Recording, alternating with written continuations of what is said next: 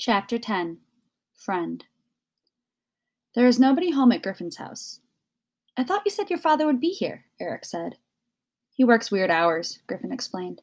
When I left, he was zonked out on that couch right there. He's probably out getting hammered, watching college football at the Tiki Bar and Grill. We're better off without him, believe me. What about your mother? She's away for a while. On a trip, Griffin answered vaguely. My older sisters moved out last year. They don't even come visit anymore. Not that I blame them. We've got the house to ourselves. I should check in with my mom, Eric said. Hey, don't let me stop you. She's not going to like that your folks aren't here, Eric warned. So lie, Griffin suggested. Lie? Griffin held his thumb and index finger a hair's breadth apart. Little white lie, he said. What are you, the good fairy? Eric made a face and dialed. Hi, Mom. Hey, sweetie, do you need me to pick you up? No, that's why I'm calling, Eric explained. We decided to hang out at Griffin's house. What are you going to do over there? Do? Eric looked at Griffin, who made a few waves of his hand. Eric cracked a smile. Ping pong. Well, I don't have a problem with it. Are his parents home? His parents? Eric looked to Griffin, who signaled thumbs up. Yes, Eric said. Mr. Conley's here. Great. May I speak with him?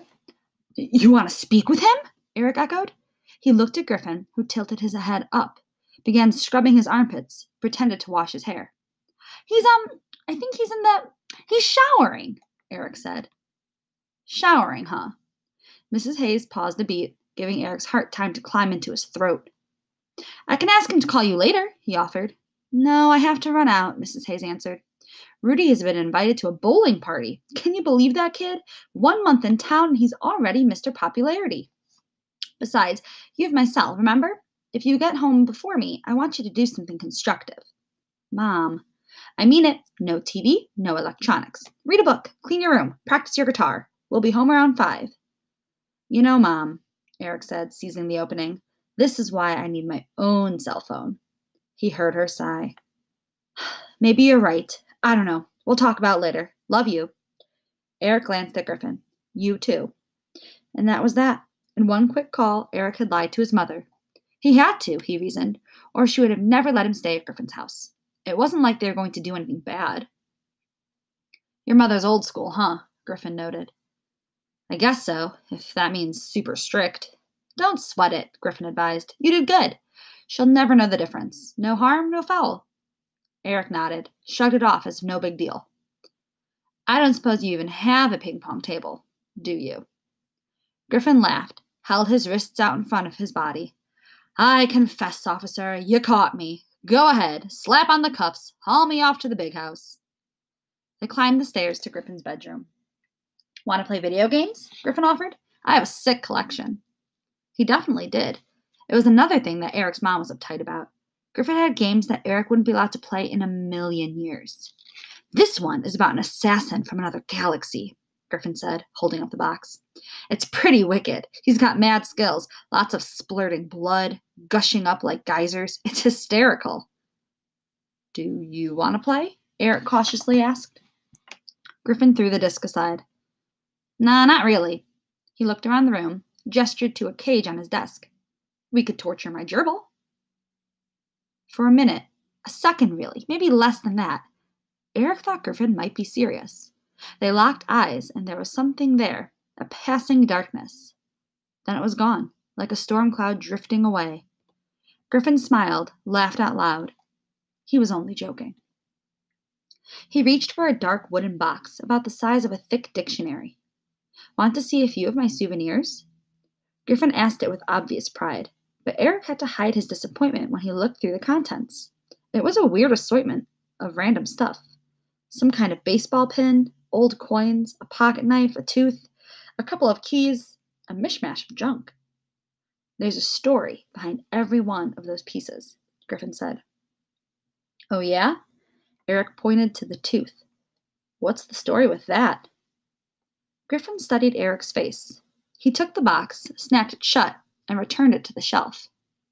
Maybe another time, he said. Sure, whatever, Eric answered, not knowing what else to say. They talked for a while. A long time had passed since Eric had a normal conversation with someone his own age. Griffin wanted to know all about Eric. He asked tons of questions, very curious, and Eric, to his surprise, answered all of them. So, Griffin said, your dad isn't around at all? Eric touched on the major parts of the tale, leaving out a few key details. He told Griffin how his father took off one day, a spontaneous decision that was a long time coming. It was like getting hit by a train, Eric told Griff. You could see it coming from miles down the track. You try to get ready for it, but when it hits you, wham! You're still all messed up. Eric added, I guess my mom got tired of waiting for him to get his act together, so we moved here. There was something about Griffin, the way he listened. Eric told Griffin things that he hadn't said to anyone, ever. For his part, Griffin was really nice about everything. He seemed to understand, like he'd already been there, like he could see inside Eric, and knew how he felt, even when Eric himself wasn't so sure. Griffin blew the hair out of his eyes. I guess it sucks to be you. Some days, yeah, it does. When it was time for Eric to go, the boys agreed to get together again, soon. Eric left the house with a sense of relief, like he'd just dropped off a heavy backpack.